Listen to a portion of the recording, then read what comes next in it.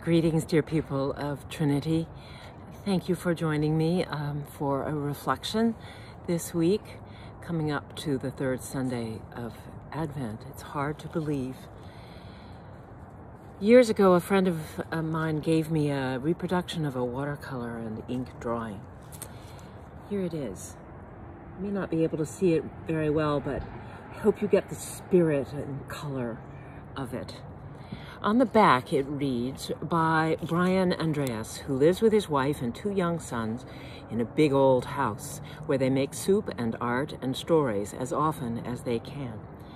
The print is called Unheard Music, and the words on the front are, "Don't you hear?" she asked, and I shook my head, no. And then she started to dance, and suddenly there was music everywhere, and it went on for a very long time. And when I finally found the words, all I could say was, "Thank you." Something my granddaughter Rory does when we go outside, whether it's to the beach, to the park, or even just out the back door, she launches into her Rory dance. That is, she takes off. She just takes off.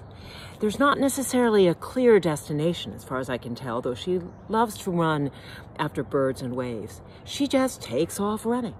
And then she'll stop abruptly, and she'll stomp her feet, or wave at the birds, or kick at the waves. And then, when she wants to, she takes off again. You won't be surprised to hear that I run after her, following her every movement.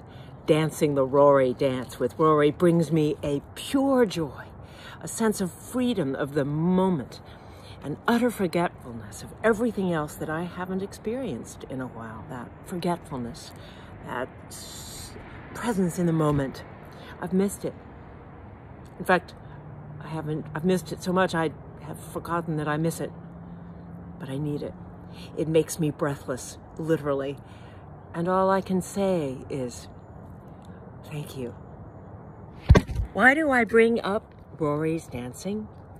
Because the Reverend Cameron Trimble's somewhat daily devotion focused today on what she calls the wild creativity in us.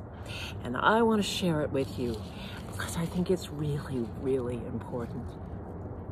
She writes, each of us has a source of wild creativity in us. We are built to give birth, to bring things, ideas, and people to life.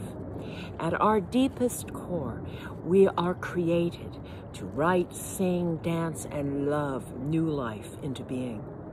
We are born wild, in tune with our intuitions of how to make a more beautiful world. All too early in life, our domesticated elders tell us to tame this wild creativity. We might become too creative, too generative, too free. We might test social boundaries or question authority. We might get arrogant or too sure of ourselves or discover we're more powerful than even we knew. We're told from a young age to hold back, to moderate, to question our ability to contribute from our wilding and wise ways. If you follow this advice, Cameron Trimble writes, it kills your soul. I'm convinced that we are living in the midst of an awakening of our wild souls. Some of us I've come to call wisdom warriors, and they sense a new level of creativity emerging in ourselves, one that leads us on the healing path to a deeper awareness of the creative force that is within. If you are one of those, you aren't crazy. The world is. Keep leading us forward with the truth you know in the deepest parts of your soul. It's your authentic wildness, not your conformity, that the world really needs. And so, dear friends, are you a wisdom warrior?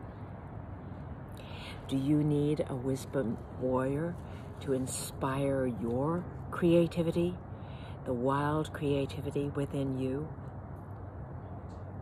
Perhaps you are a wisdom warrior, though you may never have known it, or you have forgotten.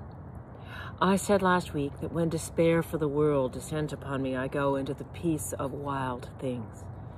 But I never thought that I might be a wild thing. Thank you, Rory, for inspiring me to dance.